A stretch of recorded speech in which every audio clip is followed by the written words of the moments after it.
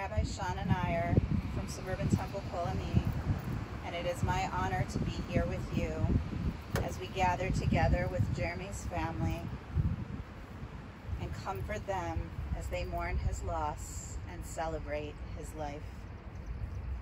We remember Jeremy and join our hearts together to give comfort and strength to his family. Mourning is a time filled with many emotions and memories, both bitter and sweet. We begin our service with the recitation of psalms, prayers, and readings, thus linking Jeremy's life with the millennia-old tradition of the people of Israel and the eternity of God. A reading by Chana Senesh, Yesh Kochavim. There are stars up above, so far away we only see their light, long, long after the star itself is gone. And so it is with the people that we loved. Their memories keep shining ever brightly, long after their time with us is done. But the stars that light up the darkest night, these are the lights that guide us. As we live our days, these are the ways we remember.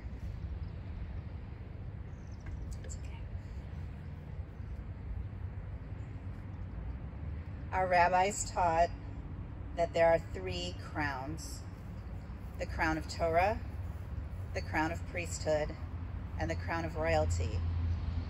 But they emphasized that the crown of a good name exceeds them all. In the book of Ecclesiastes, it says, "A good name is to be treasured above precious oil. Wealth, health, and even life itself passes away, but a good name lives forever." In this view, the Talmud teaches, monuments need not be erected for the righteous. Their deeds are their memorial. They will be remembered and revered for the kindnesses they have shown and for the love they have given. They are a shining example of what it means to be a mensch.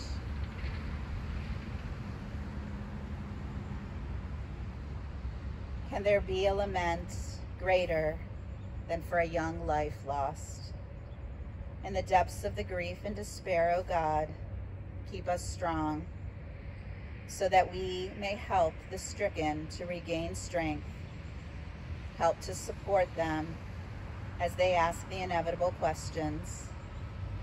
We grieve for what might have been, for joys unrealized, for tasks undone, for hopes thwarted, for growth arrested, for love blighted, for challenges unmet.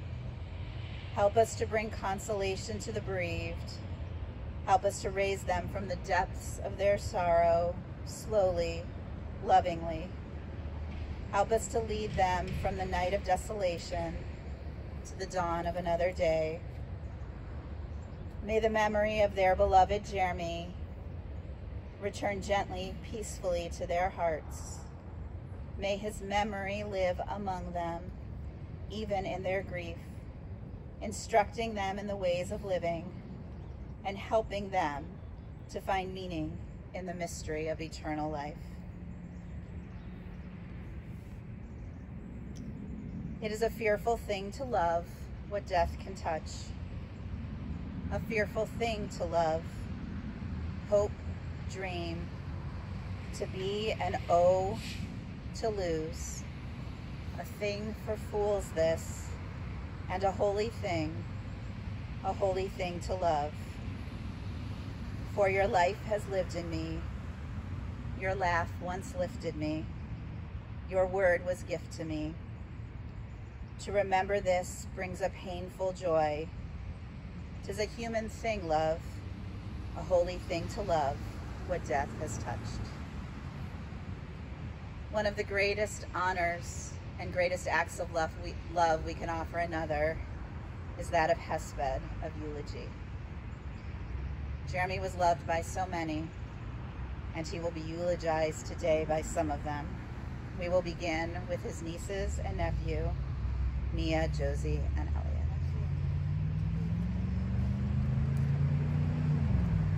Jennifer, you're going to speak first. First to Sister Jennifer.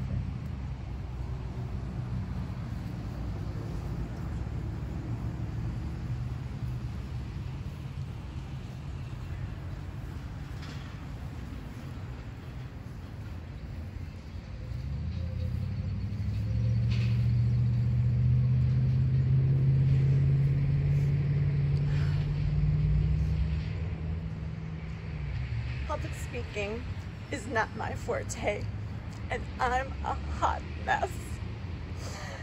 But not to worry, I have my handy dandy Kleenex package, and you know exactly who I got it from.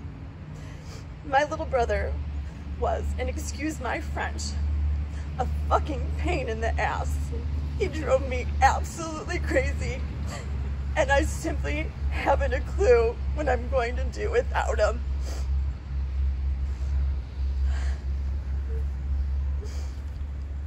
Jeremy has been there for the kids and I, spoiling us with gifts, experiences, and treats, while simultaneously harassing us, making fun of us, and giving us a hard time. He will be terribly missed. As I was scrolling through Jeremy's 10 million selfies, I came across this one, which literally said it all. Jeremy brought happiness into all of our lives, and we are all better human beings because of him. It has been overwhelming to read your posts, see your photos, and watch your videos that you have shared. Jeremy touched so many lives, and you touched his. From his Mayfield classmates, his Israel trip friends, his dorm mates, Sammy brothers at Ohio State University, his co-workers, his neighbors, and his buddies, and of course our family. I can't thank you enough for loving him and for bringing so much happiness to his life.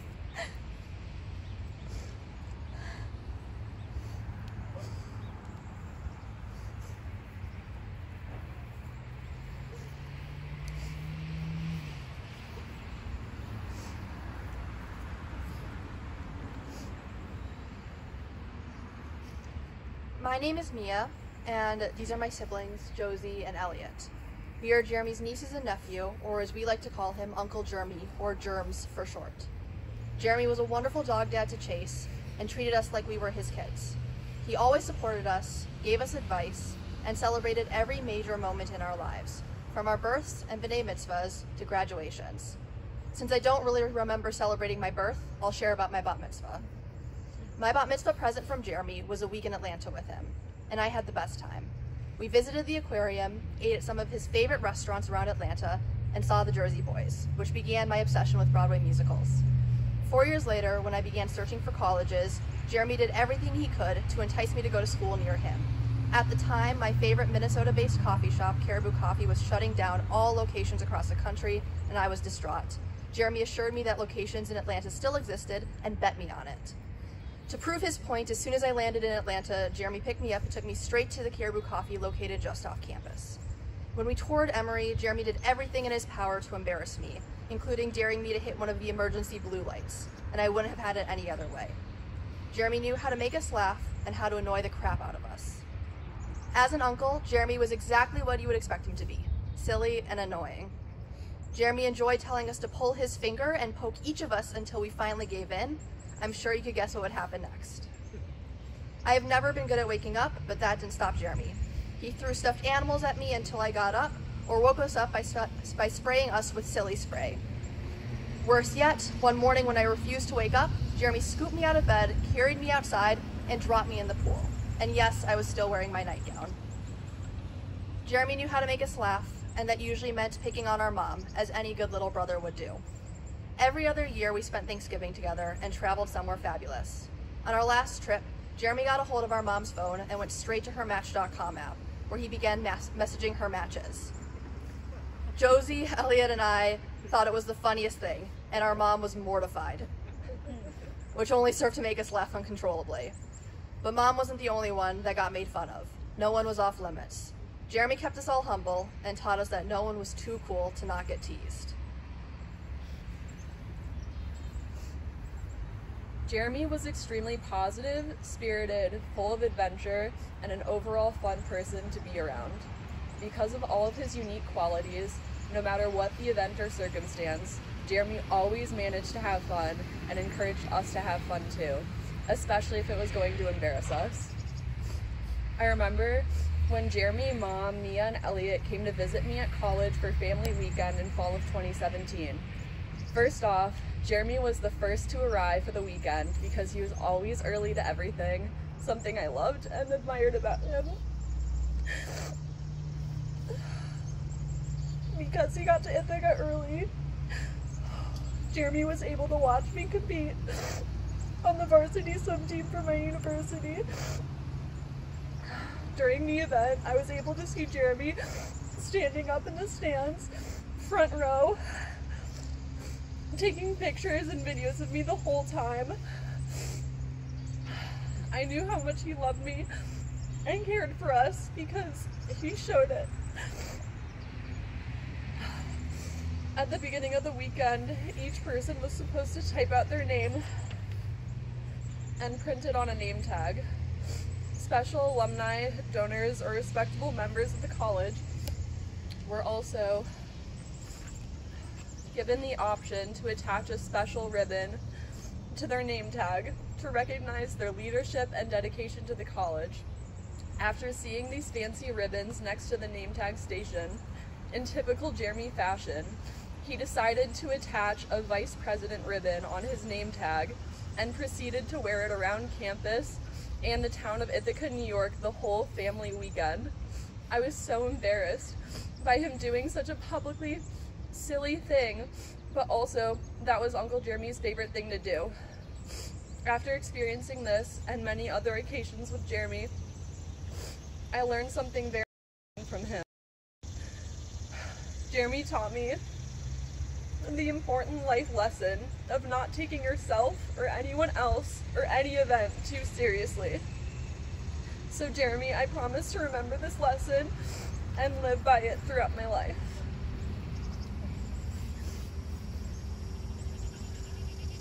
One of Jeremy's favorite activities with us was making bets to get us to do stupid things. Some examples were betting us to walk around at restaurants and ask people how their food was, or asking restaurant workers how much the fish in the fish tank on display were. Also climbing or breaking into places. We were visiting my sister, Mia, at college in Baltimore for our college's family weekend. After dinner, Mia and Josie stayed on campus while Jeremy, my mom, and I went back downtown to the historic Baltimore hotel that Jeremy chose. We walked to the lobby where both Jeremy and my mom began to point out groups of girls running around in dresses with no shoes and loud dance party music. Sure enough, when we were in the elevator, it stopped on the ballroom floor and opened up to a sound of a DJ, pink and purple lights, and a bunch of kids my age running around. Immediately, we all looked at each other and knew it was a bat mitzvah. Once we got back to the hotel room and were getting ready for bed, Jeremy decided to bet me $100 to go back down to the bat mitzvah party, find the bat mitzvah girl, and take a selfie with her. Because of how cool and fun my mom is, she decided to jump onto the offer and double the bet with Jeremy. I was set with the first 100. The double made it better. I put my clothes back on, went back downstairs to the ballroom, and snuck into the bat mitzvah party. Although it took me a while to find her, I got a selfie with who I thought was the bat mitzvah girl, and ended up with $200 that night. Only after Jeremy came down to escort my unintended minor self back to the room. From this story, Jeremy taught me the important lesson of carpe diem, or seize the day. More often than not, we all fail to act due to the lack of confidence or courage. Jeremy didn't care what you or I thought. He did what made him happy. After begging me to take this picture, among many other silly things he asked me to do, I will always remember that Jeremy truly believed in the way that he lived his life, every day the way he wanted. Whenever Jeremy went somewhere new, he was off to the races. Within a short period of time, he had seen it all, found the very best things, and made sure to share his discoveries with the rest of us. And Jeremy lived his life like visiting somewhere new, too short of a period of time, but doing the very best of everything. Jeremy was invested in our lives. If it was an important event, Jeremy was there for us. Although our time with Jeremy was much shorter than we could have ever imagined, he made a strong and lasting impact on each one of our lives. Jeremy, our amazing uncle, taught us the lessons we shared with you today, among many others, that we have to guide us through our lives. We feel lucky to have had him such fun and caring, silly uncle. We love you, Jeremy, and we miss you so much. We promise to take care of our mom and our brother Chase.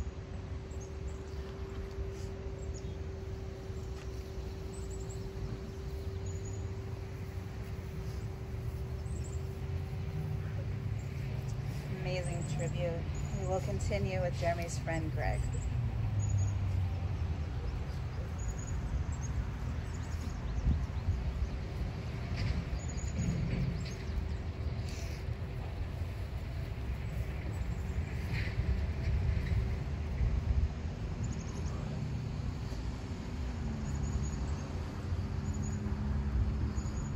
I share the sentiment with Jennifer, definitely not a public speaker here. My public speaking professor would probably hold his head in shame as I'm going to just read this. I may not look up, but I'm going to try to get through this.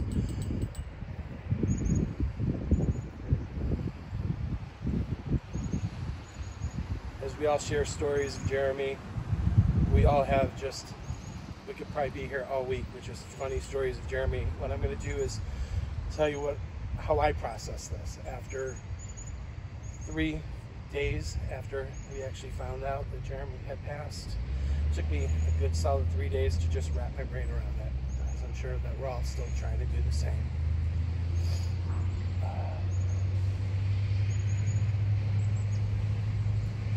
So Jeremy and I go way back to preschool. We had both attended Berkowitz-Kumin-Bookatz Kitty College. Needless to say, we were both very advanced for our age, having attended college at 5 years old. We really became good friends in the 6th grade and stayed in touch. No matter where Jeremy moved, I always knew I had a home away from home. And believe me, I took advantage of that. I visited him in Columbus, Chicago, Atlanta, Asheville, St. Pete, just a few weeks ago. I even managed to actually crash one of Jeremy's road trips to Richmond, Virginia in 2017. Jeremy was the best host, the best tour guide. No matter what, we all knew, he knew all the historic sites, restaurants, hotels, and he gave self-guided tours. He taught me the art of self-guided tours. He would walk in somewhere and just walk past everybody, whether there was security, didn't matter. Jeremy was walking right past him. He said to me, "Come on, walk with me, pretend you know what you're doing, and you belong here." Sure enough, it worked every time. Every now and then we'd get stopped. Jeremy would just start chatting with them, asking them questions. "Oh, what about this? When was this built? The architecture, the people," like asking them 20 questions where the people then just kind of left us. But they didn't know what to say. But Jeremy ended up friends with them, and he knew everything about whether it was a building, town, whatever it was, he knew. The Thursday night, I got a call from Jennifer. Jeremy had passed. How could this be? My wife and kids were just there 2 weeks ago, exactly to the day. A few minutes ago, I was actually eating the popcorn that he gave me, and my wife and kids. It's funny how he always told me I needed to lose weight, but yet he bought us 2 giant bags of gourmet popcorn to send us on our way. Because of course, we never left his house empty-handed.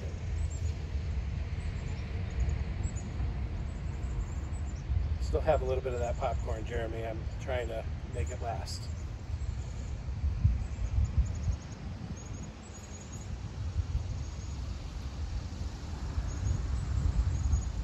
So we arrived at Jeremy's new house. He gave us a tour. The kids were running around like my kids do. like crazy. I was petrified because everyone knows that anybody that's been to Jeremy's houses, it's everything's glass, his art, his knickknacks and stuff. He's like, don't worry about it, it's fine, they're fine. Still, my wife and I were petrified that they were going to knock something over or break something, but Jeremy was like, they're good, they're fine, no problem. He decided to take us out to St. Pete to see the new pier. As we walked around the pier, he of course told us where everything was, and the kids noticed there was a gift shop. Of course, Jeremy took them into the gift shop. Hand sanitizer, masks were all used, just so everybody knows. He was taking the necessary precautions. My son Evan picked out this like 3D poster of a shark, and Kylie picked out hand cream. I said, hand cream, is that really what you want? That you can get that anywhere. You come all the way to St. Pete with Uncle Jeremy, you're going to pick out hand cream? She's like, I love scented creams and soaps and everything. Jeremy said, oh, well, then I have just the place for you. We went back to his house, and he took both kids into his bathroom, his guest bathroom, and shared some of his secret stash of soaps. He had this big giant drawer of soaps and lotions and all these things that he carried with him, home with him from trips. The kids were definitely very excited about that. Again, just Jeremy sharing what he has with anybody.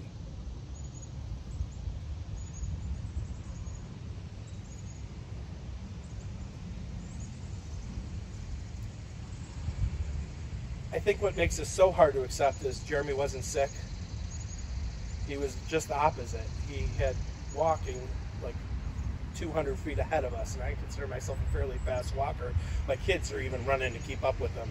And so he was the picture of health. He had the best possible life he could be living. He had just bought a new house. He was making new friends in St. Pete.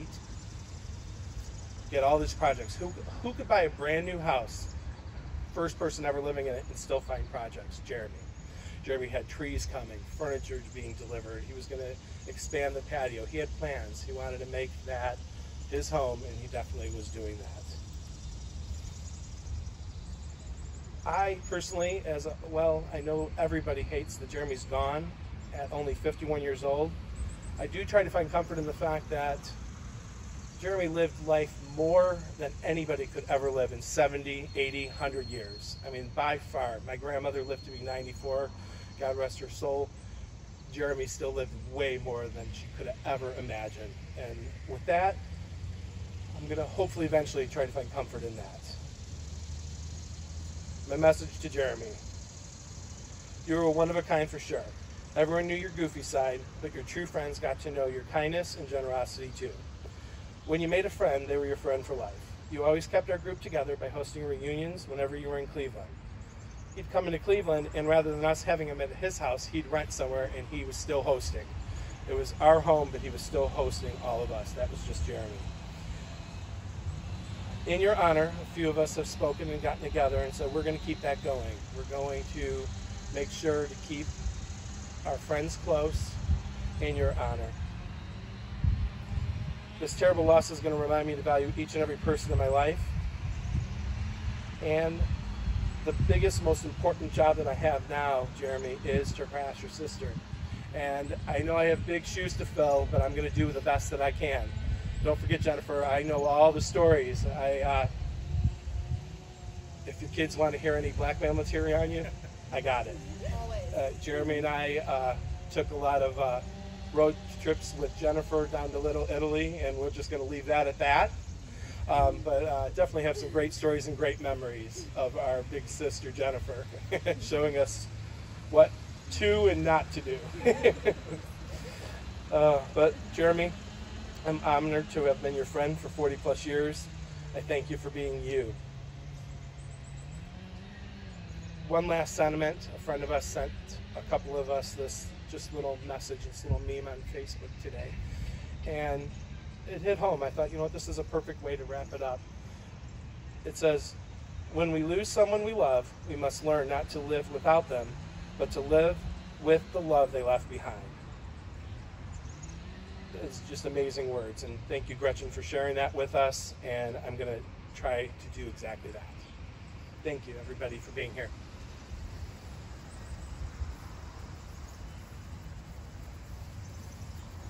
Thank you, Greg, and we will now hear from Jeremy's friend, Joel.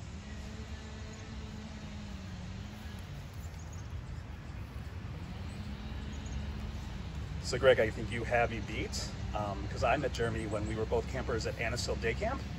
He still tells the story of me changing in the bathhouse, and as a little kid I didn't want anybody to see me, so I used to wrap a towel and change, and he still tells that story embarrassingly ad nauseum.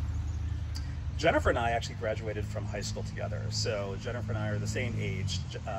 Jeremy was always this attractive kid that was a couple years younger than us, and we knew each other, but I really didn't interact with Jeremy until my late 20s. And once we met, we just connected, and it was a friendship that lasted for life, literally. So 3 weeks ago to the day, I saw Jeremy. I wrapped up a great vacation. I spent almost 2 weeks with my best friend. He picked me up at the St. Petersburg airport and drove me to get coffee because he knew that's what I needed. Afterwards, he took me to his beautiful new home that he purchased, sight unseen. We pulled into the garage, and there were still packing boxes off to the side where he promptly told me it would be my job to tear them down. I guess that was the cost of admission to his home. Upon entering into his house, I saw a collar and a leash, and at that moment, I knew that his trusted companion, Chase, was nearby on his dog bed with his blanket. The transition from walking from the laundry room to the main part of the house was astounding.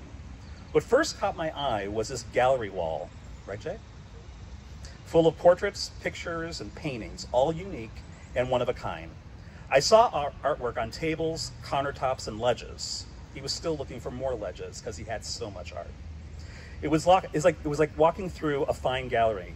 There was art at every level. Immediately, my concierge took me to 2 guest rooms and said, choose one.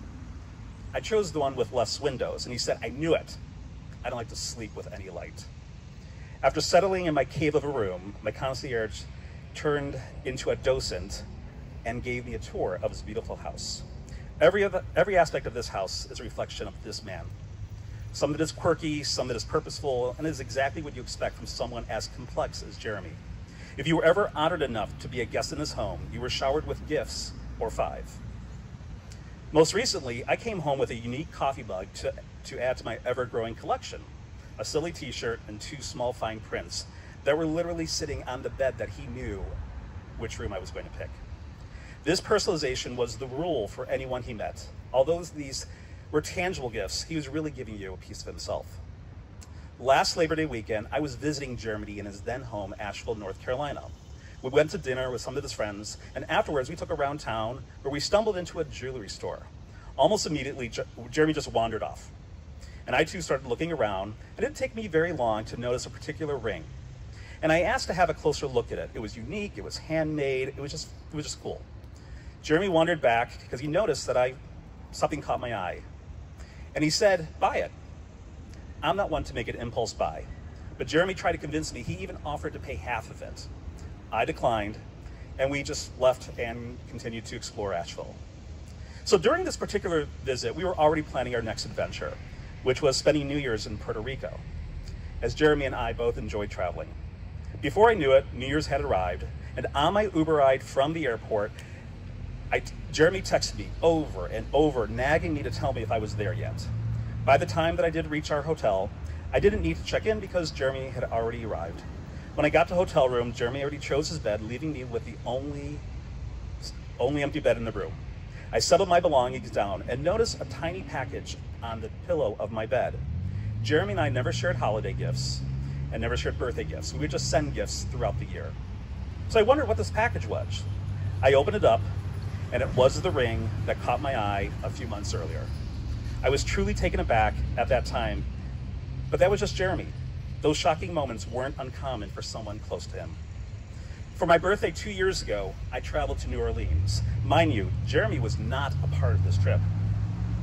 I told Jeremy my birthday trip 2 months prior, and he asked me what restaurants and what sites I was planning to visit and eat at. I totally dismissed it and said, I'll figure it out when I get there. He got irritated, like literally irritated with me, and said there are some wonderful restaurants in New Orleans and I needed to make reservations immediately. I didn't. My birthday comes and I traveled with a friend whose birthday is the day before mine, and when I got to New Orleans, Jeremy sends me this long text that included restaurants, dates, and times. He planned out my entire weekend. Crazy. So, every restaurant was amazing. The meals were memorable. He texted me because he knew what times I would be at those restaurants, and I had to show him through Messenger exactly what I was eating. He was a planner. I took many trips with him, and the itinerary was always set well before we arrived. Since last week, I've been in daily contact with 10 or so of Jeremy's best friends. I find it interesting that they've all been checking in with me, and they've all said that I was his best friend. And what I've come to realize in the past week is that Jeremy had many best friends. Jeremy loved his friends and spread his love for all of us. I'm just honored and humbled to be considered one of his many good friends. So I spoke with Jennifer this past weekend, and one time she called me and she asked me how I was doing. And I wanted to know, I thought that was strange. I'm like, how are you doing? And I was honest. I said, I was in shock, the tears have finally stopped, but I'm angry. She asked me why I was angry. Remember? I said I was angry because he left us too soon. I lost my travel friend who would hop on a plane at a moment's notice and meet me on some new excursion. He made me sing camp songs to him because we went to camp together, and he wouldn't talk to me at times until I sang a camp song. That was planned for today, but we did it the other day at the rabbi's house, right? Okay. I told Jennifer that I have more years ahead of me and he won't be around. And the last thing I told her was that I was mad with him because he was going to make me be in a suit and tie today in the middle of summer talking to him. Just a pain in the ass. Jennifer abruptly stopped me and yelled out to her kids and said, "Get me his will." Right? Remember this? Gets the will. I think it was the last line. And she literally read the last line that basically at my funeral, no jacket, no tie, no suit. He planned his funeral because he was a planner. Jennifer, I know today provides a little closure for you and your family, and I know we all want to know why we're here today. But know that I, along with all Jeremy's friends, love you and your children. We have adopted you and your family. You're my sister now. You're my nieces and my nephew. Thanks for including me this past week in all the intimate and delicate conversations and planning activities needed to get here today. Know that Chase is in good hands right now and is watching, and know that we all share in your loss. We love you.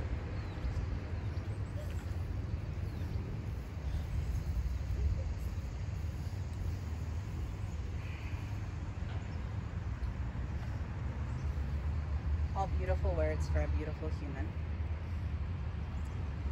Once, there was a great Hasidic leader. Zusia was his name, and he came to his followers. His eyes were red with tears, and his face was filled with fear. "Zusia, what's the matter? You look frightened." "The other day I had a vision," he answered, "and in it I learned the question that the angels will ask me about my life." The followers looked puzzled. "Zusia, you are pious. You are scholarly and humble. You have helped so many of us. What question about your life could be so terrifying that you would be frightened to answer it?" Zusia turned his gaze to the heavens. "I have learned that the angels will not ask me, 'Why weren't you like Moses, leading your people out of slavery?'" His followers persisted. "So what will they ask you?" "I have learned," Zusia said, "that the angels will not ask me, 'Why weren't you like Joshua, leading your people into the promised land?'" One of his followers approached Zusia and placed his hands on Zusia's shoulders. Looking him in the eyes, the follower demanded, "But what will they ask you?"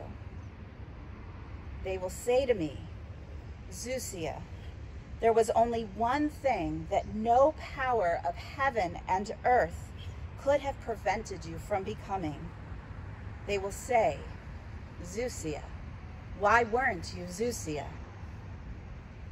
With this tale, the rabbis teach us that what God truly wants from us in the end of our lives is that we will be able to say that we were the best version of ourselves. God doesn't want us to compare ourselves to others, or to their accomplishments.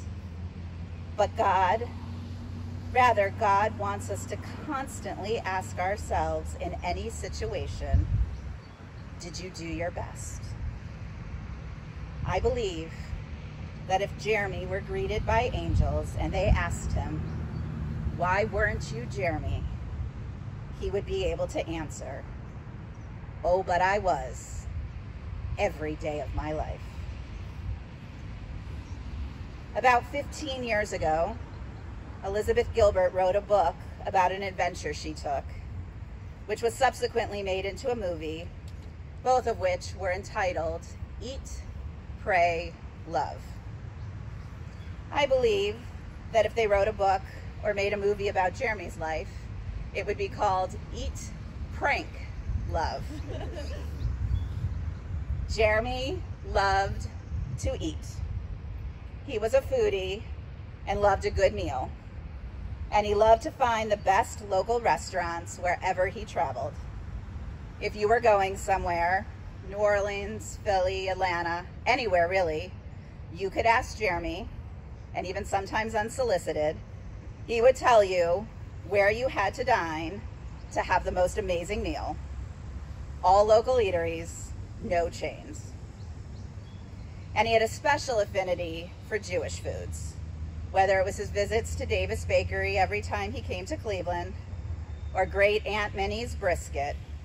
He loved to eat the food of his people and to take pictures of it, and then to post those pictures so he could make everyone jealous. And Jeremy was a kid at heart, and even more than food, he loved a good prank or dare. Whether, as Elliot shared with us, it was daring his nephew to crash a bat mitzvah party, or hijacking Jennifer's online dating app and responding as if he was her, or the show he put on at dinner when the shrimp and fish came with the heads on. Jeremy's motto was the sillier or crazier, the better. And if you were embarrassed, all the better. Jeremy only doubled down. Eat, prank, love. Jeremy filled his life with good food and big laughs, and Jeremy loved fiercely. He fiercely loved travel. The minute he decided to go anywhere with anyone, he became the travel agent, planning every detail of the trip and then becoming tour guide once you arrived. And whether it was on one of these trips or just in everyday life, Jeremy loved tchotchkes, art, and antiques. And he not only loved to fill his own home with these, but he loved to give them to friends and family through care packages. You may not have found Jeremy in Temple often, but he loved and was proud to be Jewish. He met some of his best and closest friends on his teen trip to Israel. Incidentally, this was the same trip on which he pierced his ear and then freaked his mom out with said earring as he left the plane. If you were within a 10-mile radius of the airport that day, you could hear her shrieking. And Jeremy was excited to go back to Israel years later to celebrate Elliot's bar mitzvah for a wonderful week with family and friends. And while Jeremy fiercely loved all of these things, it was the people in his life that he loved the most. His family, his mother, his sister, his nieces and nephew, and his extended family. And we cannot forget his four-legged family member, Chase. And then there were also his friends. If you met Jeremy once, you were his friend. And as Joel said, every single one of his friends thought that they were his best friend. Family was important to Jeremy. Friends were important to Jeremy. And friends were family to Jeremy. While I never had the honor or the pleasure of meeting or knowing Jeremy, after spending time with his family and his friend Joel, I certainly wish I had, because I know my life would have been better for it. Jeremy's charisma, silliness, and zest for life could make you think that there wasn't much below the surface. But Jeremy was also deeply intuitive, caring, compassionate, and forgiving. All of this made him someone who made your life better just by being in it. Yes, I believe if Jeremy was greeted by angels who asked him if he was the best version of himself, he could indeed answer, yes, every day of my life. And we will honor his all too short life and his memory best by striving to be the best version of ourselves every day of our lives. In the rising of the sun and in its going down, we will remember him. In the blowing of the wind and in the chill of winter, we will remember him. In the opening of buds and in the rebirth of spring, we will remember him. In the blueness of the sky and in the warmth of the sun, we will remember him. In the rustling of the leaves and the beauty of autumn, we will remember him. In the beginning of the year and when it ends, we will remember him. When we are weary and in need of strength, we will remember him. When we are lost and sick at heart, we will remember him. When we have joys we yearn to share, we will remember him. So long as we live, he too shall live, for he is now a part of us as we remember Jeremy.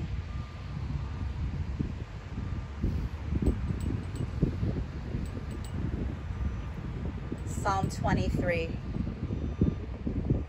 God is my shepherd, I shall not want. God makes me lie down in green pastures and leads me beside still waters and restores my soul. You lead me in right paths for the sake of your name.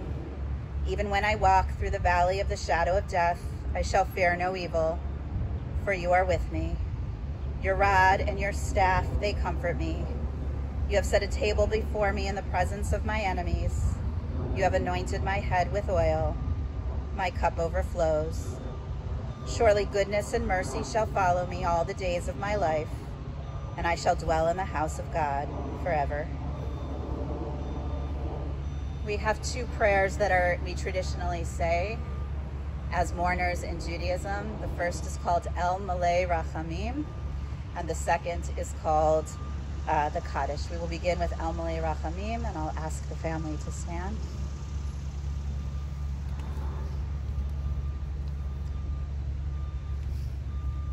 El Malei Rachamim, Shochem Bamromim, Hamsei Menucha Nechona Tachat Kanfei Ashchina, Im Kedoshim Utorim, Kizoar Harakia Masirim, Et Nishmat Jeremy, Shehalach Le'olamo, Baal Harachamim, Yistirehu, Beseter Kanafav Le'olamim, Vayitzror Bitzror HaChayim, Et Nishmato, Hu Nachalato, V'yanuach Bashalom Al Mishkavo, V'nomar Amen.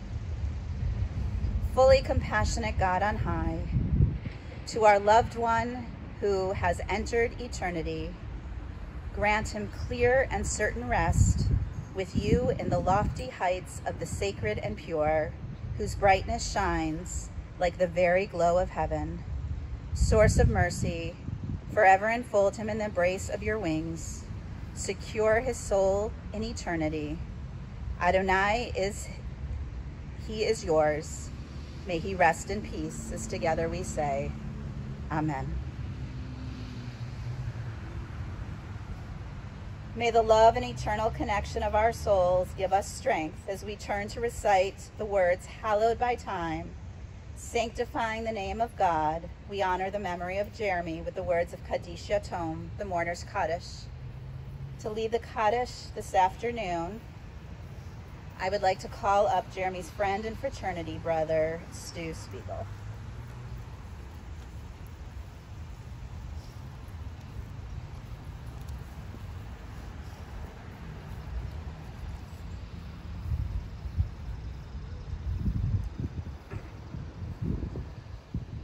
Yiskadal v'yiskadash shemei rabba, v'yalma divrech Yosef, v'yamlich malchusei, v'chayechon uv'mechon v'chay d'chol beis Yisrael v'agalav b'zman kari v'imru amen. Yehi shmei rabba mevarach le'olam ulamei olamaya. Yisbarach v'yishtabach v'yispar v'yisramam v'yisnaseh. V'yishadar v'yishaleh v'yishalal shmei d'kudasha b'richu. Le'elamin kol berchasa b'shirasa. Tushbechasa v'nechamasa damiran b'alma v'imru amen. Yehi shlama rabba min shemaya. V'chayim aleinu v'al kol Yisrael v'imru amen. Oseh shalom b'mrumav. V'yaseh shalom aleinu v'al kol Yisrael v'imru amen.